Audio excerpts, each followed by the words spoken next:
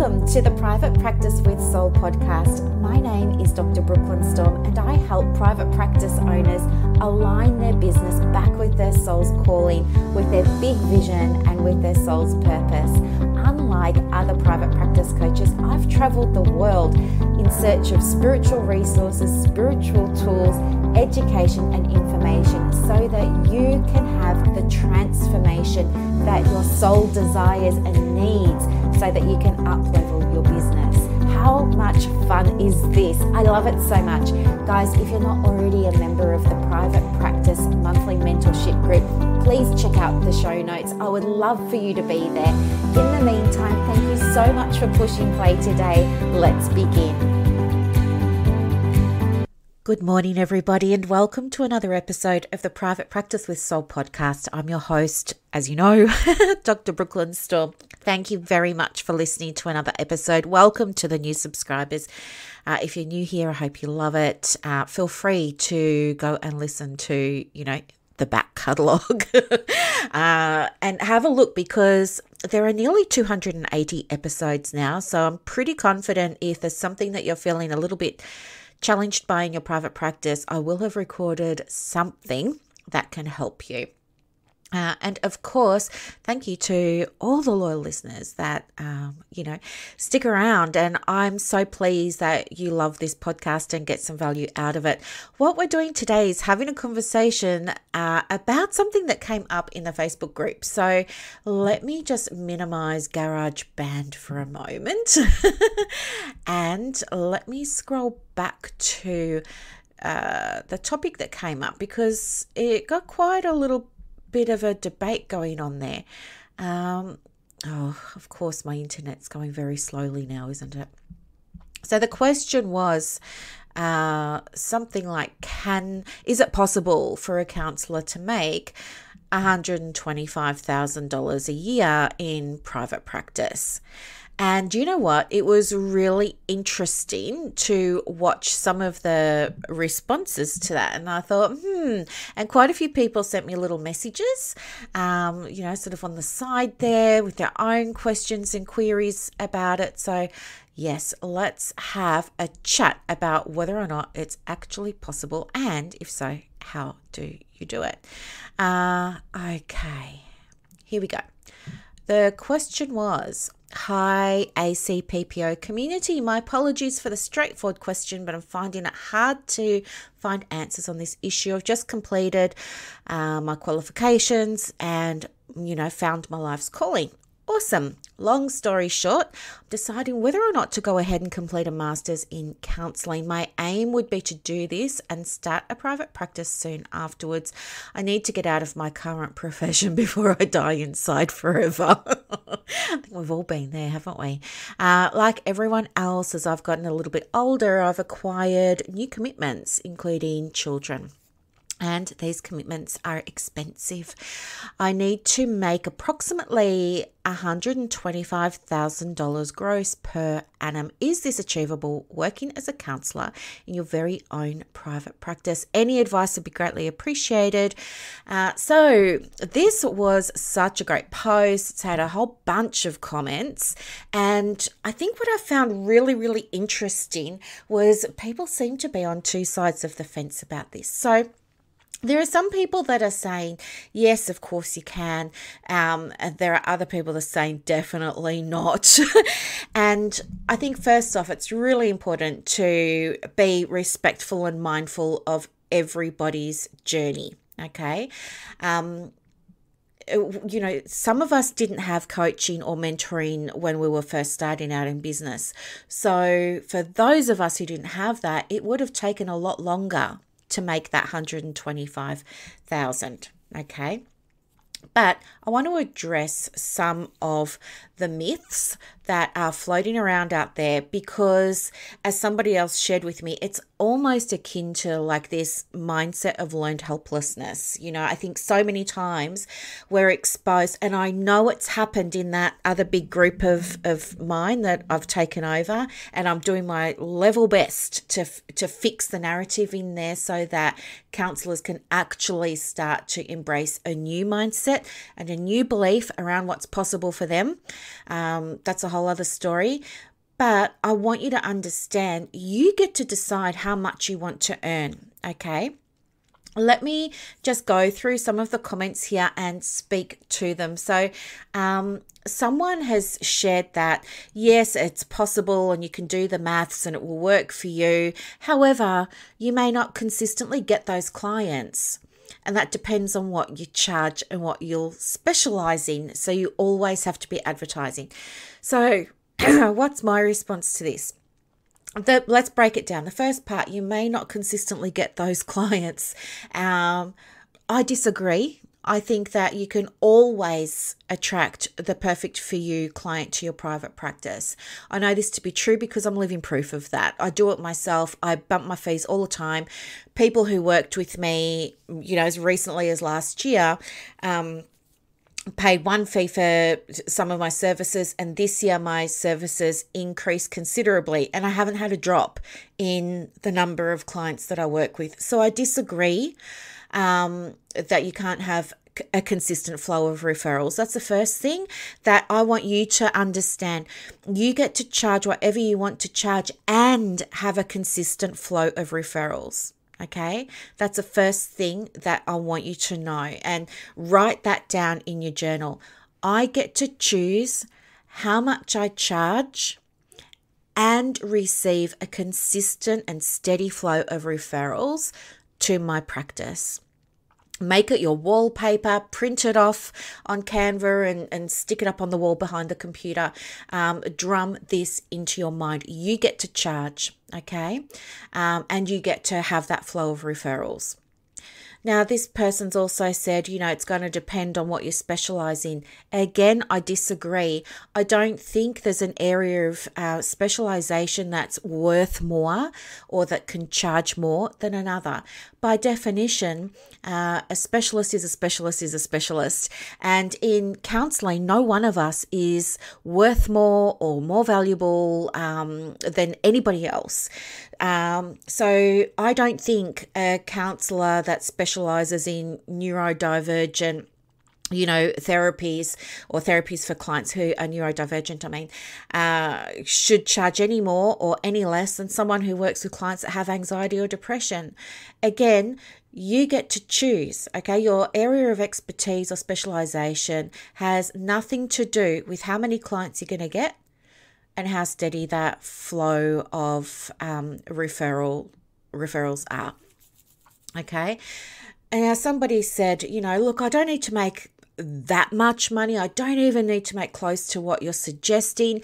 But obviously my bookings wouldn't always be full.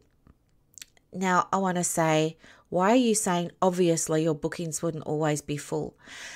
Do you see how comments like that become beliefs? And you and I both know that whatever we believe to be true, our brain is going to bring us evidence of, right? There is so much information out there in the world. We have 300 million bits of it coming to us through our senses every second, and our brain can only process 2,000 bits. And it does that by filtering information based on what we want to see, what we need to know in order to survive. So if you're holding a belief that says, quote, obviously bookings won't always be full, end quote, what's that going to do for your private practice? That's going to become a self-fulfilling prophecy. So stop that thinking. If that's something you think that you'll never have, bookings that won't always be full, get out your journal and you need to process that using the limiting beliefs process from a previous episode. But basically have a look at how that belief is supporting you in your practice, because I'll tell you it is not. Okay. What else? So I'm just scrolling through the comments as we talk, and I'm not naming anybody or anything like that. Somebody else is saying it's potentially possible, to create that 125. It depends on your hourly rate, your demographics and location. NDIS pays well for counselling, and sessions may be ongoing rather than one-off. Okay. I think, there's absolute validity to this. It will depend on your hourly rate. I don't know really about location though, because we know in the world of counselling and with COVID, there's been a big swing to people doing online. And we know in the community, many people are familiar with the online space now. It's not as strange or unfamiliar as it was, 2 or 3 years ago. So I'm not sure that location would prevent you from making 125,000. I think how you sell your services, like how you speaking to the value of doing an online or a phone service. And yes, this person's mentioning about NDIS. So in Australia, we have the National Disability Insurance Scheme run by the government that, helps accessing services to be more, helps services to be more accessible, for clients who may not otherwise be able to afford it. And it does this by allocating a certain amount of funds to support a client to reach a particular goal. Maybe that goal is to reintegrate with the community or get a job or improve their well-being or their functioning or whatever it is for a 12-month period. So that's what this commenter is referring there to. Instead of seeing people one-off and always having to find new clients, with something like a scheme such as the NDIS, you do have that safety net as a private practice owner of the possibility of being able to work with a client until that problem's resolved or until that goal's achieved. Okay, I think this is just a side note here, but I think there are perhaps a small percentage of people that work within NDIS that maybe take advantage of that, and I don't condone that. I don't endorse that, but I do appreciate the value of somebody being able to get the help for as long as it's going to take for them to hit that goal or overcome that challenge. Somebody else was saying that when they were in private practice, they were looking at the possibility of working full-time. They calculated that they needed to charge $180 per session and see 25 clients per week. And in their opinion, that was very hard. So I'm not sure what was very hard about that. I'm just going to take a stab in the dark here and say perhaps what this commenter was suggesting might be hard for them would be attracting those 25 or keeping them going. Somebody else commented that that's a big stretch. I don't know any counsellors reaching that kind of income. And there were actually 5 people that gave this post the thumbs up. And the one before that said it's going to be very hard in their opinion, that had 7 thumbs up. So can you see this is something that needs to be broken down in our community, because you are all capable of having that private practice, okay? But anyway, I think when we say I don't know any counsellors reaching that kind of income and saying things like that's a big stretch, I think comments like that feed into the narrative that we can't, it's not achievable, and if we do achieve it, it's not sustainable. And I don't think comments like that are very empowering.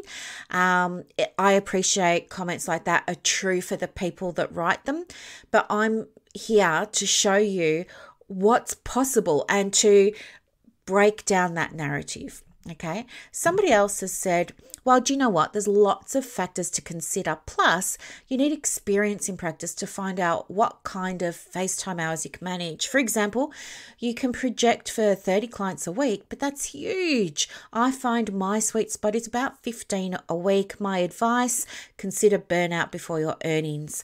They go on to say your niche, other similar services, demographic, business costs of running, i.e. the rent, will also impact greatly on what you can earn. I think you'd need, in capital letters, a lot of experience under your belt before you can competitively charge high fees to reach this target. And what worried me about this post was that 10 people agreed. Again, I think there's, we could unpack this comment a little bit. I disagree that, your other similar services, your demographic, etc., is going to impact greatly on what you earn. I disagree with that totally. I think your niche determines absolutely what you can earn. One of the mistakes or problems that I see is counsellors setting up practice and advertising or marketing out of fear mindset and not being able to resonate with anybody. And so they do struggle. But a niche sets you apart. It makes you identifiable. It makes you easy to refer to. Having a niche is the golden ticket to you being able to get referrals, irrespective of whether or not there are similar services and irrespective of the demographic you're working in. As you all know, I worked in two really low, so famously low socioeconomic areas.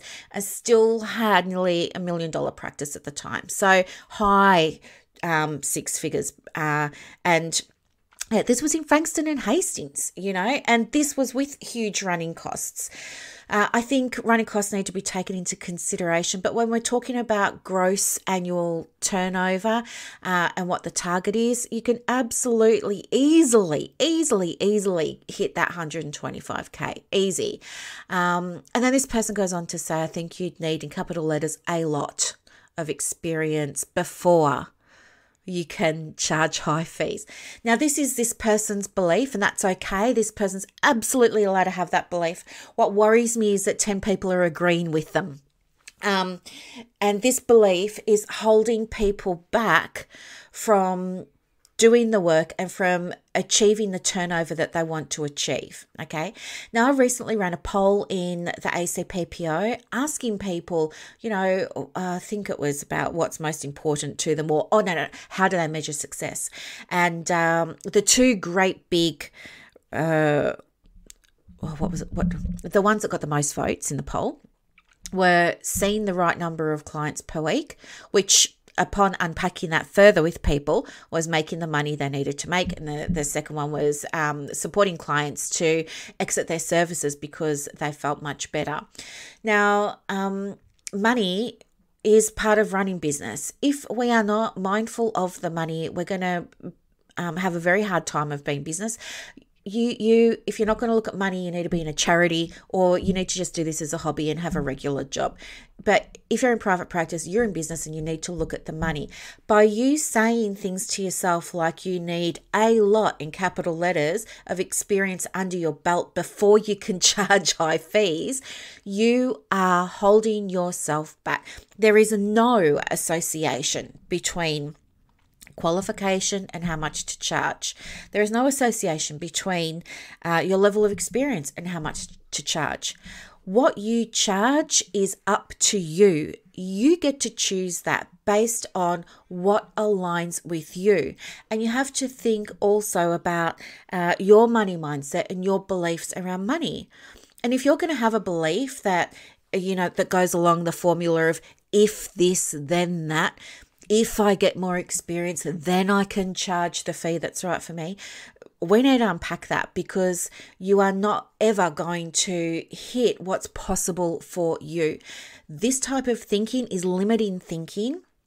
What I would rather you do is maybe take out your journal and, write this out, about a lot of experience under your belt before you can competitively charge high fees. Write that out and reflect on what that means to you, and think about whether that feels right for you. Somebody else has said burnout is a real issue, and that's so true, and we have to be mindful of that. The last thing that we want is for counsellors to be working with a high volume of clients in order to hit their targets just because other people are saying you're not experienced enough to charge the fee that you need to charge. All right, don't listen to those people, or you will start to head down the path of burnout. What's worse, hey? Charging the right fee, or you burning out and not being able to help people that really need you. Okay. Somebody else was saying, what else? Think about how many clients you want to see per week and the bare minimum. That's really important because we need to understand there are ebbs and flows in our industry. And that's entirely true. You know, I've done episodes for us before on the podcast. I like to look at it as seasons. You know, in your private practice, there will always be ebb and flow, especially if you don't have those masculine business structures in place. That's going to be really, really, really, really difficult for you to navigate and manage. When it's quiet, I can tell who's got a good system in place and who doesn't, because the ones who don't are scrambling for referrals and they default into more of the doing, and they start jumping into the group saying, I don't have any clients. Where are the clients? Is anybody else experiencing this? Da, da, da, da, da. Whereas the clients that I work with in coaching or mentoring and some in supervision, they've got plans and structures in place. So they're never those people that are scrambling. Okay. So what I want you to know is you can have ebb and flow. They will happen, but you can absolutely minimize what do I want to say? You know how it can be so high and so low? You can minimize that level of high and low. You can do that. Okay. Somebody else has said, if you're doing just counselling, I doubt it, meaning being able to generate 125K. But if you're employed part-time in the industry and you have other streams of income, then it will be more achievable. Here, I disagree. Again, I think we've got some limited thinking going on, and I'm not sure where that thinking's coming from. As I said, it's just a comment on the page. I haven't had a conversation with this person, but my guess is perhaps this is just another example of how that unhelpful narrative has been permeating the counselling community, and it's highlighting the work I need to do in order to correct this so that people can be doing more of the work that they'll put on this earth to do. Another person suggested, hey, you need something beyond the hourly rates, like selling online self-help or psycho ed courses consistently to make up the extra money. One-on-one time alone is not a highly profitable business model. Okay, and people are agreeing with that too. So let me speak to this. I think what this person is saying is, I think this person's talking about scaling. And here's what I want you to know. There's no need for you to scale yet, okay? You can scale after you make the 125K. Now, this post was about, is it possible to make 125K as a counsellor in private practice? The answer is absolutely yes. You can achieve it doing one-to-one work without burning out. I think what this commenter was alluding to, though, was scaling. And scaling is something for another podcast, but scaling is when you are almost at capacity with your one-to-one. You don't want to have a waiting list, for example, and you want to have a couple of, you want to move from a one-to-one to a one-to-many model so that you can help more people. And also talking about maybe developing some extra revenue streams to support the practice. You do not require those in order to hit the target of 125K though. Going down that path is only going to put you under more pressure and create more work for you, okay? So I don't think you need to do that yet. Scaling is something for down the track when you're at capacity with your one-to-one. Somebody else was saying, you know, they're considering the same. However, the startup costs are high and would take a while to establish any new small business, regardless of specialization, especially for a services consulting business. Again, I haven't had an opportunity to unpack these comments, but I just want to comment here on the podcast and say that, you know, is it true that startup costs are high?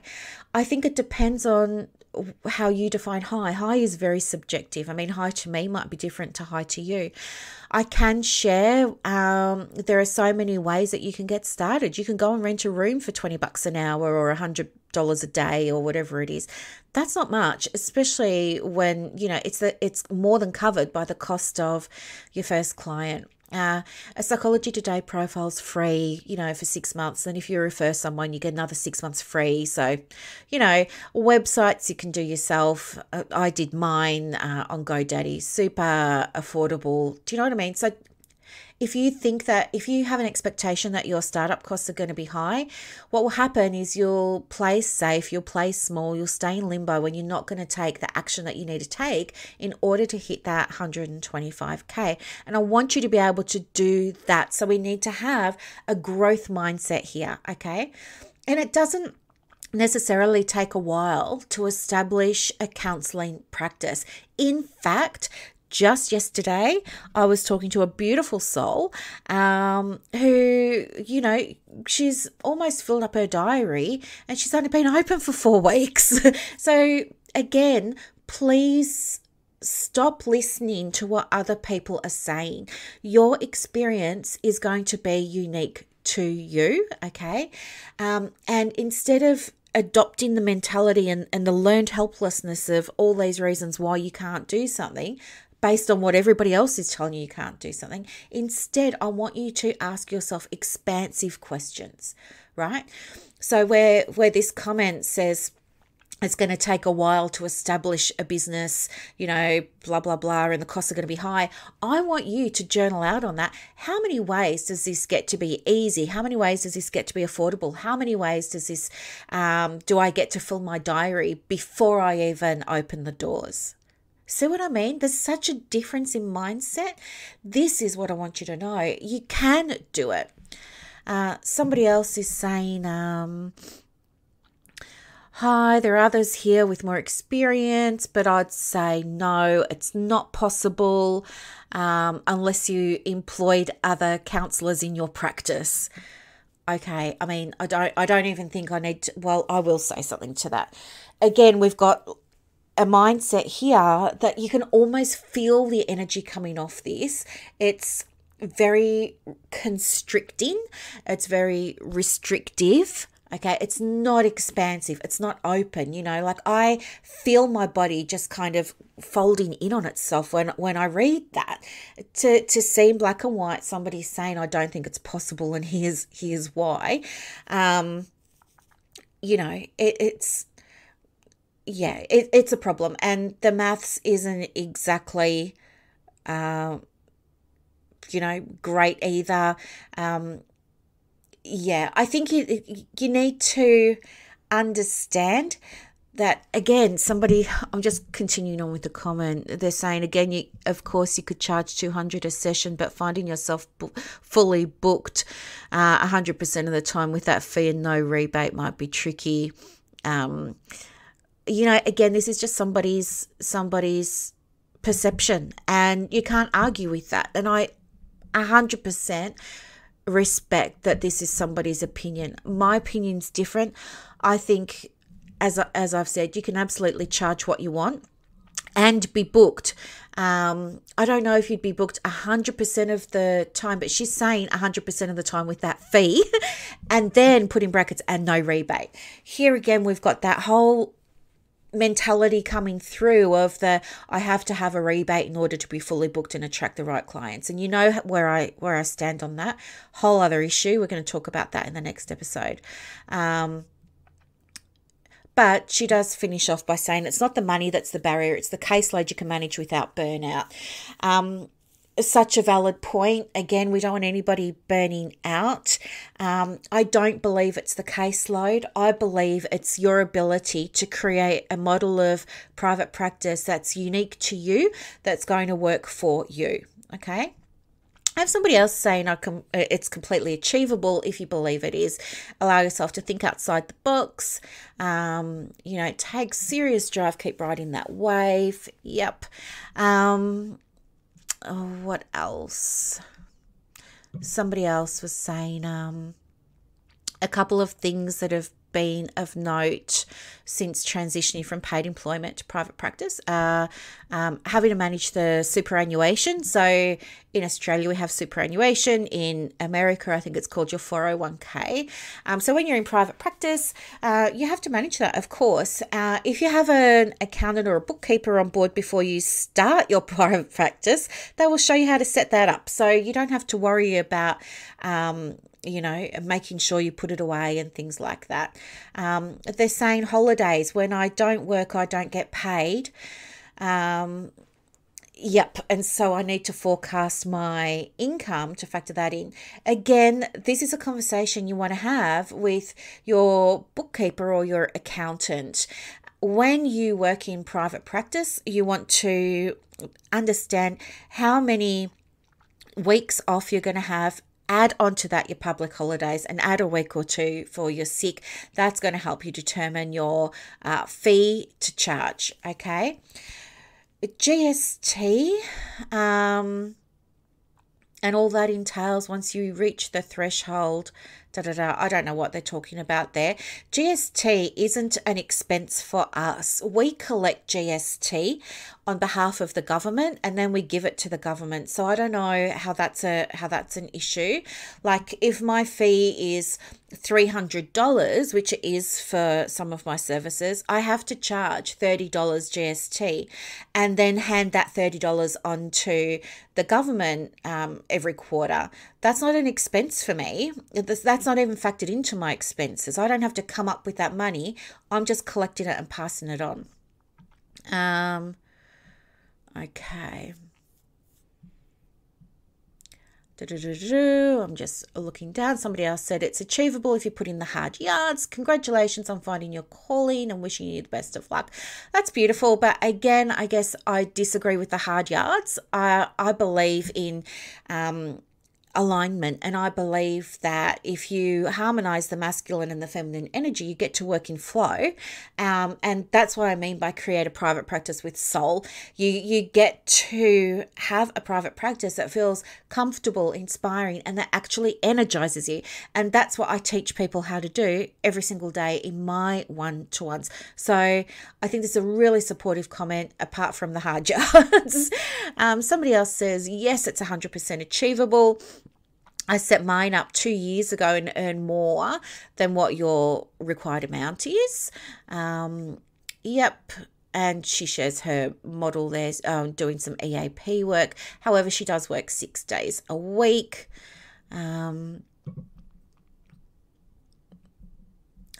I checked back in with the OP, the original poster, and just said how you're feeling about things now, now that there was all this feedback and all this insight. And they've said, yeah, I feel great. Thank you. I'm going to finish the master's off and change careers based on this info. Thanks. So that's good. Okay. Somebody else said, yes, you can. I achieve that 125K. And then they've said, but it is hard and the hours are long to reach that. Not true. That's just not true. It's true for some people, but I guess what I want you to know is it doesn't have to be hard and the hours do not have to be long. Those are not requirements. You do not have to work harder and longer to make what you want to make in your private practice. Okay. They've then gone on to say, so you need to be prepared for that. I disagree 100%. Overheads are also substantial. I disagree. I think when you're just starting out, you absolutely get to start out on a shoestring budget. I know many of us work entirely online, for example, when we're getting ready to start our private practice, and then we move into face-to-face as we build up some capital behind us. They're going on about the next part of the comment is about how you need to be GST registered and that 10% per hour is essentially tax. Again, that's not true. You're just collecting that on behalf of the government and giving it to the government. That costs nothing to the practice. Somebody else has said on a traditional counselling rate with I don't know what a traditional counselling rate is, by the way, but this person's saying on a traditional counselling rate with a charge per session model, it would be challenging to make that and emotionally draining. Oh my goodness, no. It doesn't have to be that way at all. You get to create a practice, everyone, that is energizing, not emotionally draining. You get to create a practice like, oh, I've got this amazing practice. My clients have these amazing practices where they feel energized and lit up and they're bouncing throughout the day. You know, I had a client on Monday say to me, thank gosh, it's Monday. I'm so excited we get to be here again and do this. Okay. They're talking about doing some other work that complements the counselling to try and build up their income. Okay. And then the last one that we've got here, there are so many options to this. I'm just setting up my practice and my rates are this and that. Out of that, my primary costs are this, I'm just trying to skim it while I'm on the phone to you. Not on the phone to you, sorry, while I'm on the podcast.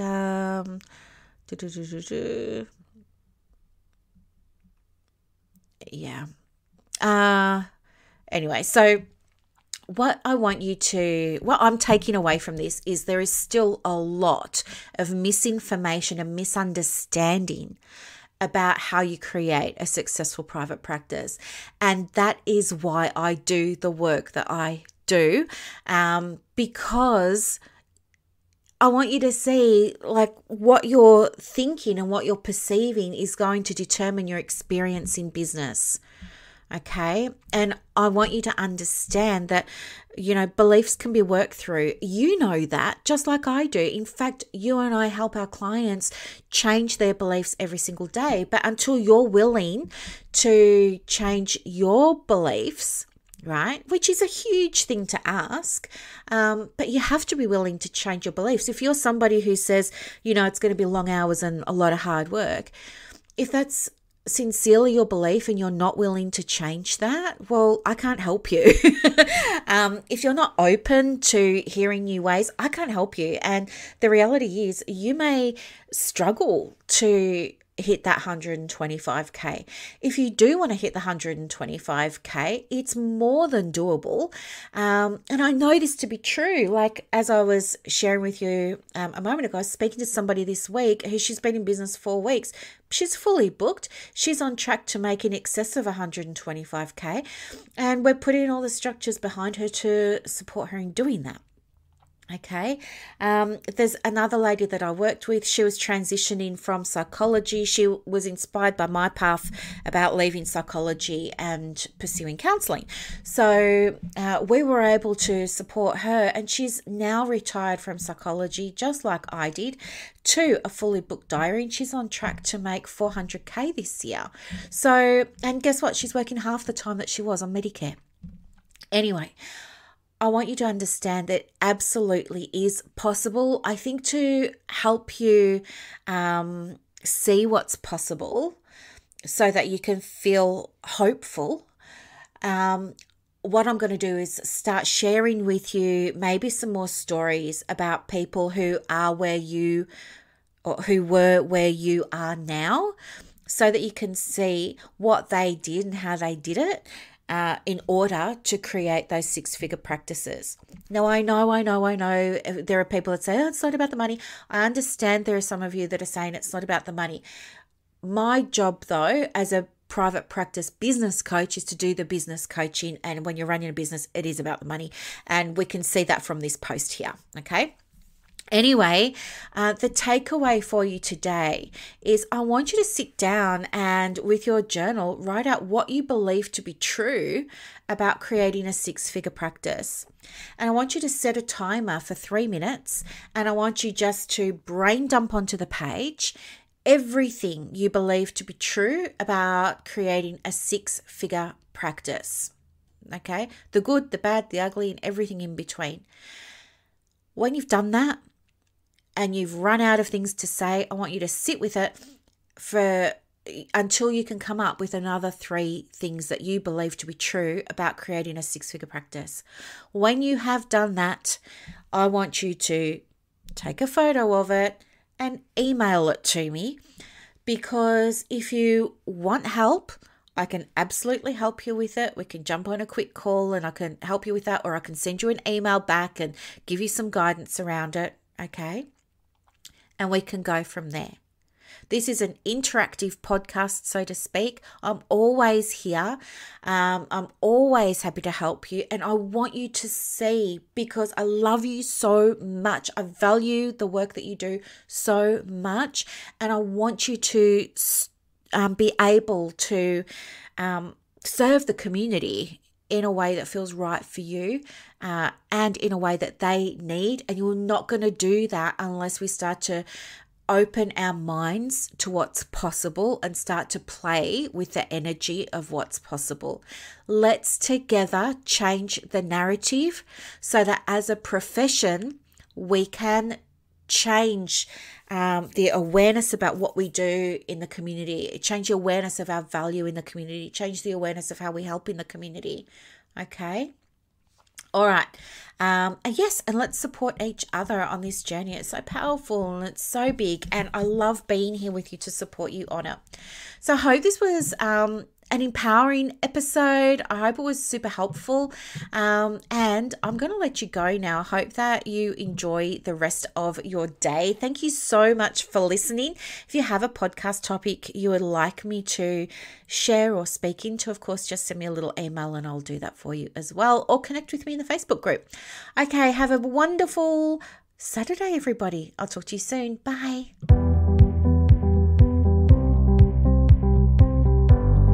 Thank you so much for listening to this episode of the Private Practice with Soul podcast today.